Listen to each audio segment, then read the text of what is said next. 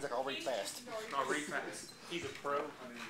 He's done this before. Oh, are you? Check, bro. Okay. Good morning, everybody. Morning. Good morning. Good morning. Good morning. I want you to picture this. In 1985, I was a 5-year-old kid. I was chubby-cheeked. I had pale skin. Okay, so I'm still all those things. But I was a kid, okay? My mom bought me a ticket to Detroit Tiger Stadium to see one of baseball's living legends. I'm talking, of course, about one of the greatest baseball players that ever lived, Pete Charlie Hustle Rose. And I want to show proof that he, ahead of all others, deserves his rightful place in the Hall of Fame. Now, during my well-traveled life, I've been fortunate enough to see some of the greats step up to the plate in the mound. The first baseball memory I ever had was this exhibition game that I went to. My mom bought me a ticket, and Pete Rose was the only big-name player that actually took the field. And this was at an away game. Now, Pete put on his cleats, not only for the fans, but for his city and for his teammates in the clubhouse. And he played the same way for 23 years, the way he slid into first, head first. For my two main points today, I want to highlight a few of Pete Rose's phenomenal stats that will make his case for induction into the Hall of Fame, and discuss his controversial banishment from the baseball diamond he lived for. Now, Pete did amass record numbers and did have limitless talent.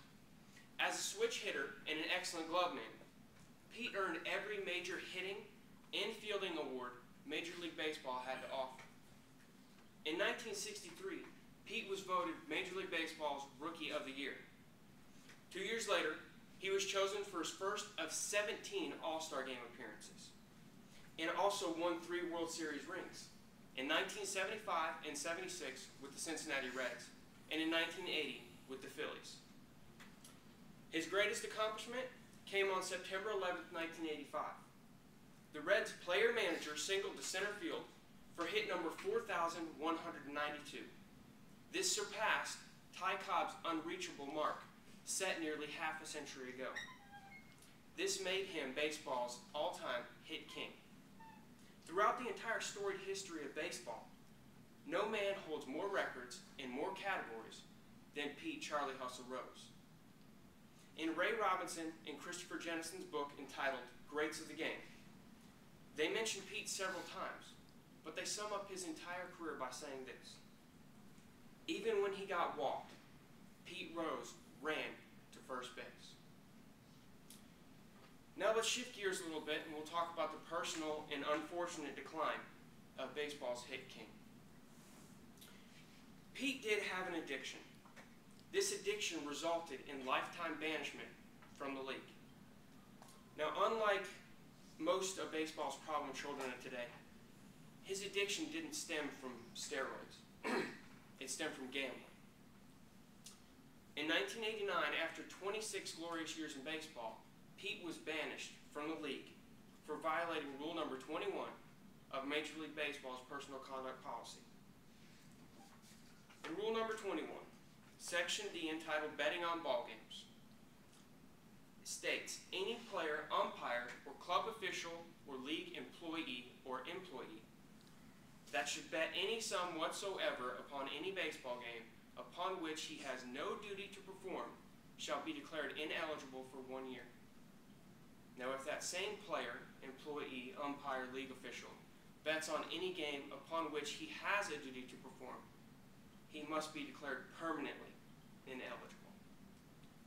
Basically, to sum this up, if you bet on baseball and you're not playing in the game, you're suspended. If you bet on a baseball game that you played in, you're banished for life. Yes, Pete bet on sports. He bet on sports of all kinds. And after years of denial, he finally admitted that he bet on his precious Cincinnati Reds. But let the record show that Pete always bet on them to win. Pete believed in his team. He always did. Pete Rose never used steroids like A-Rod, Mark McGuire.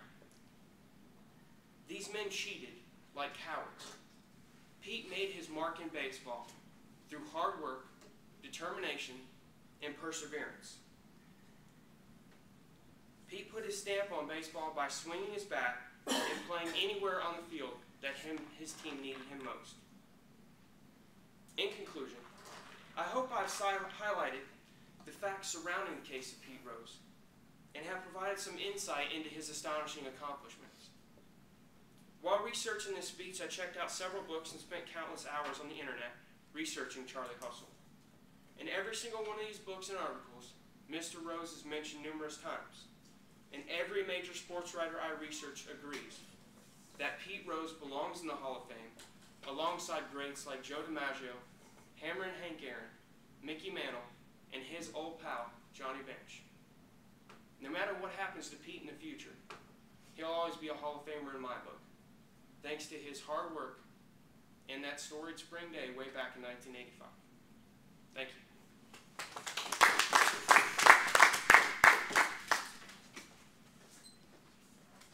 What was the time of the It was 5:54-ish. Thank you.